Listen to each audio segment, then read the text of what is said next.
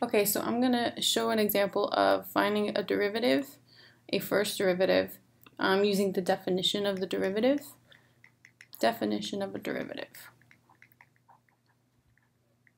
And your definition is f prime of x is equal to the limit as h approaches 0, as h approaches 0 of f evaluated at x plus h minus f of x, the function, all over h. So let me use this definition for two examples. My first one will make it for this specific function f of x is, we'll do 2x squared minus 3. So I'm just going to follow this formula. I'm going to start with this portion here, this f of x plus h. I'm going to do that on the side here. And if you remember your function notation, that just says that you're taking x plus h and plugging it in for x. So you have 2 times, and in place of x, x plus h squared minus 3. Okay, again, this is only this portion of the definition. So I'm going to find this part, and then I'm going to plug it into the whole thing. So x plus h squared is what my operation would be first. X squared plus 2xh plus h squared minus 3. Then you distribute the 2x squared plus 4xh plus 2h squared minus 3. This is my function f of x plus h. That's this portion. This is this portion of the formula. So I only found one part. Now I'm going to find f prime of x.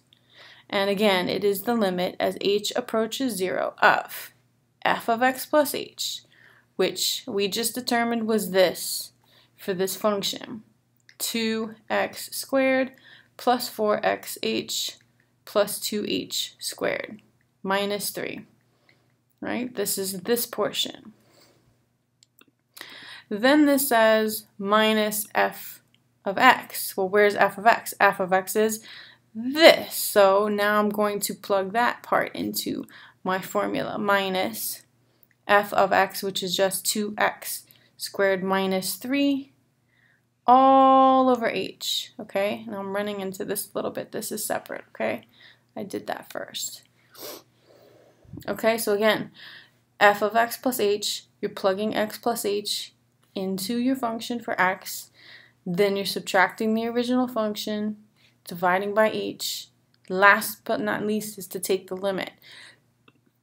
Okay, so be careful because, alright, so I'm not taking the limit yet. That's the last thing I do, so I'm just going to copy that down. Be careful here because this minus is going to distribute, so both the signs are going to change here.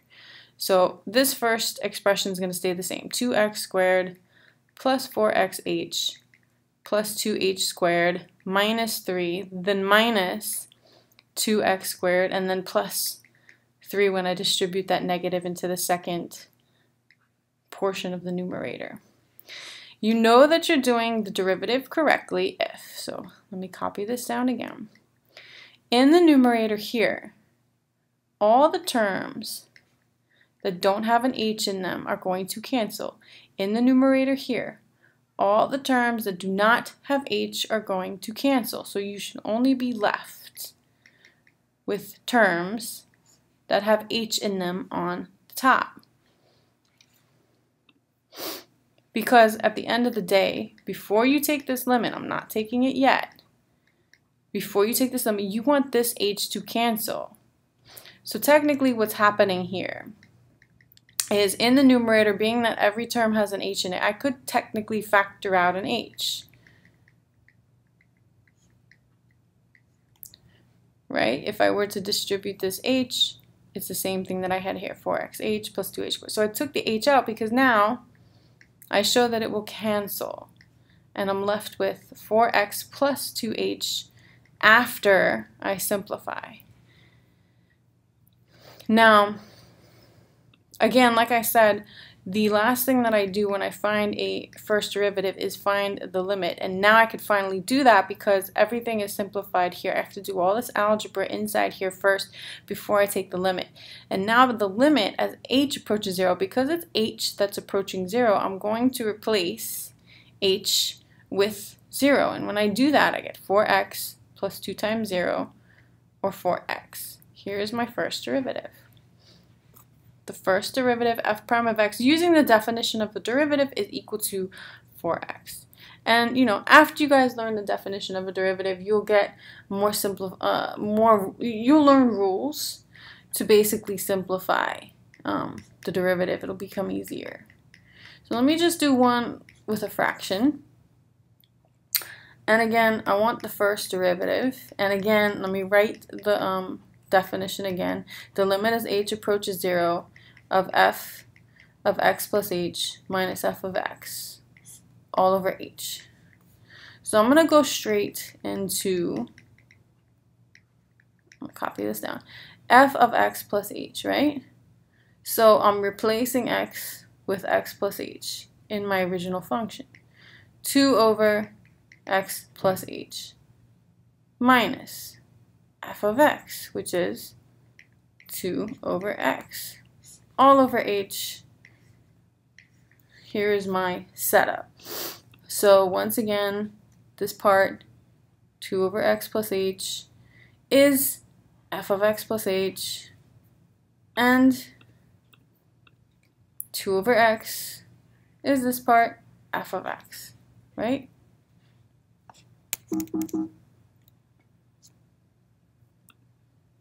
Okay. So let's simplify now. Let me get rid of all that. Okay, so here's the part that might be, you know, maybe crappy. You have a complex fraction here. You have fractions within fractions. So we need to simplify this. So this numerator I want to bring together as this numerator I want to bring together as a single fraction. So what I need is a common denominator. So this fraction here, so the common denominator between just the numerator, between these two fractions on top, is just an x plus h and an x. So this guy is going to need to be multiplied by x on the top and on the bottom. And then this guy needs to be multiplied by an x plus h on the top and on the bottom so that I create a common denominator. Now I'm going to show all my work for this so you see where it goes.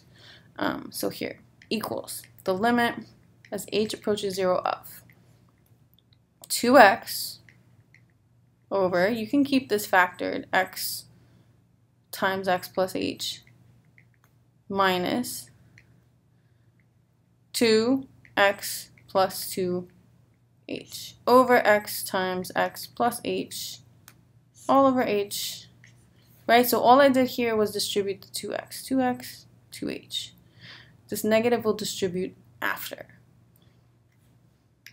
Now I will bring the numerator into a single fraction. So I have 2x minus 2x minus 2h.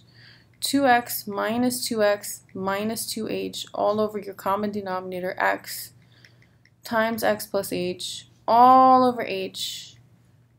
And the limit is the last thing that I do. So I'm still copying that down because I have not taken the limit yet. Again, notice that this numerator, everything that does not have an h in it cancels. Negative 2h over x times x plus h divided by h over 1. So what did I do? I have a fraction, which simplified into this. This is a division bar divided by h over 1. And the reason that I wrote it this way is because when you're dividing fractions, and now you can see it as division of fractions, a complex fraction is just division of fractions. You keep the first fraction the same, and you flip the second fraction, and then change to multiplication. And you'll see that again, right? The h cancels out, which is what you want. That's how you know you're doing it correctly again. The h is going to cancel out. So now I have f prime of x equals the limit as h approaches 0 of. What's left on top? Negative 2 times 1 is negative 2 over what's left on the bottom, just x times x plus h. And again, I'm doing the first derivative using the definition of the derivative with the limit. Now, I'm not done yet. The last thing that I do, once I simplify everything inside these brackets, is to take the 0 and plug it in for h, because h is approaching 0. Once I actually do that, now I do not have to write that limit as h approaches 0. I'm actually taking the limit, so now it goes away finally. And this simplifies into negative 2 over x squared, which is my first derivative f prime of x.